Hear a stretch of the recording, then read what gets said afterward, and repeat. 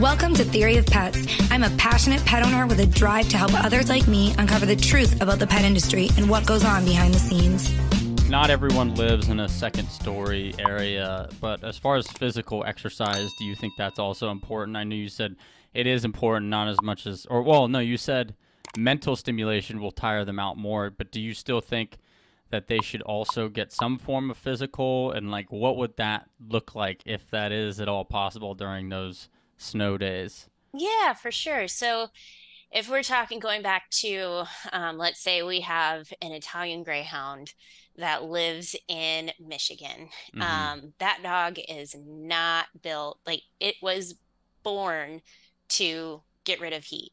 You know, it has one thing that we can look at for, and just kind of do a quick gauge of how equipped is my dog for cold weather, is look at their surface area to body mass ratio.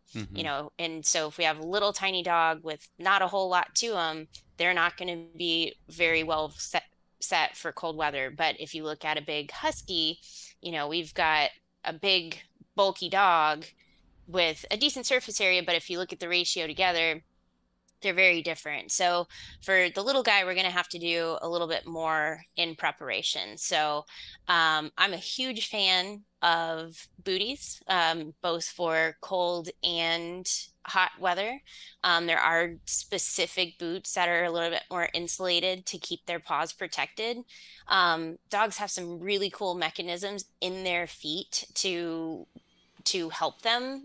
We have some really large arteries that kind of wind in with the veins. So there's constantly warm blood going through their feet, and then the cool blood is going straight back to be warmed up. So they're way better equipped than people, but we still want to protect it, you know. And the other reason we want to use booties is ice can cut their paws pretty easily. So, you know, even from physical trauma, you know, for these guys, making sure we have one extra layer of a sweater. You know, you can go crazy, go shopping, grab a sweater, usually something that covers, if you don't have a male dog, that covers their belly, is going to give you a little bit more bang for your buck and keep them a little bit warmer than just, you know, the ones that strap over the top of them. So what it sounds like you're saying is very rarely will you be in a scenario where the weather's going to be so cold and so extreme that your dog can't go outside.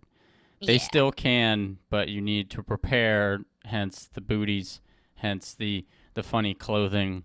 But also it does insulate them. So it's not, you also answered, while answering that question, you also answered another question is, you know, those silly dog outfits. There is a method to the madness. It's not this.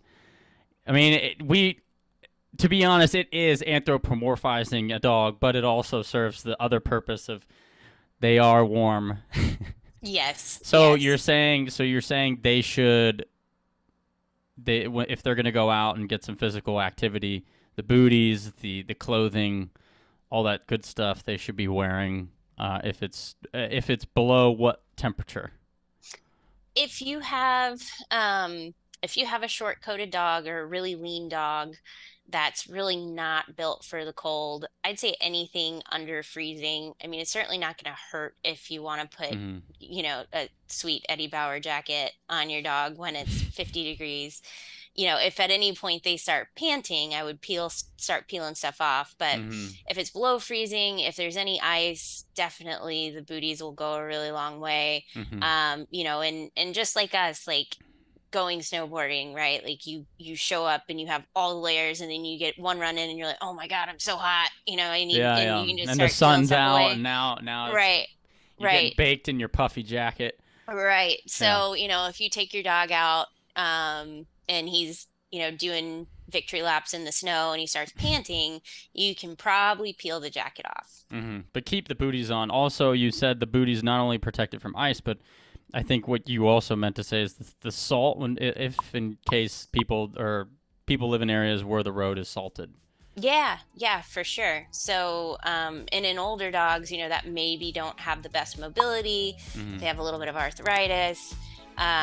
If there's any ice or anything like that, if the traction's not great, you know, it can help it can help those pets too.